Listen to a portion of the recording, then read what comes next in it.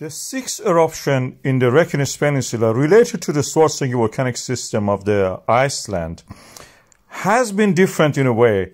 It was started like this, but it was bigger than anything else we have seen so far since the December 2023 actually. The initial volume of the eruption was 1,500 to 2,000 cubic meters per second. It has spread rapidly to 4 kilometers almost, and a flow of it was going to cover the road to the Grindavik. It stopped. It didn't go that direction. It spread in a butterfly pattern to the north and south. Then those stopped, and we had one and two fissures actually near the Stora Skakvel, which were still erupting. And by Saturday, it was around 100 cubic meters, and now is around 20 to 30 cubic meters per second. And it has reduced significantly, but is erupting in those 2 points.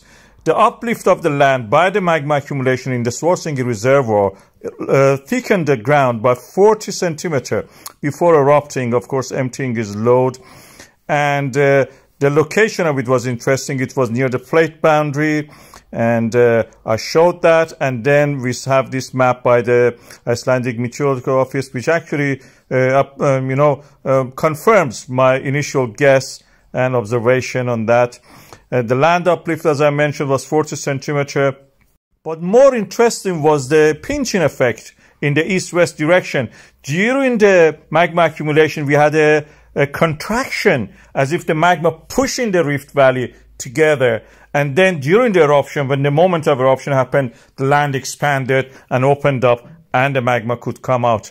And we also saw the land, when it was thickened to 40 centimeters, again dropped down. It just returned to initial phase. That is pinching effect. That is very interesting, and I observed it. Now we see that a similar diagram is also published by the Icelandic Meteorological Office. That was by the University of Iceland. I analyzed it. The volume of the magma eruption is huge, and based on the free fall calculations of 6 seconds for a particle in the top of the fountain reaching the ground, we have reached the conclusion that it's around 176 meters high. At the highest point, it can differ.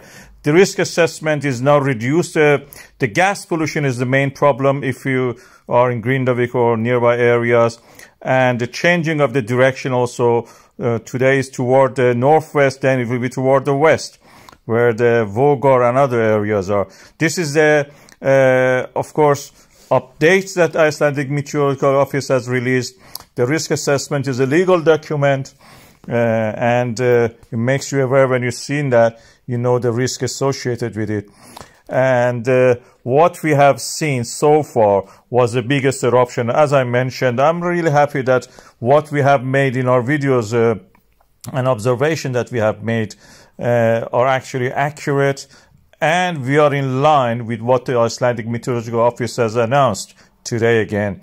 And material I had was from yesterday and the day before. I feel really happy about that. My predictions were correct,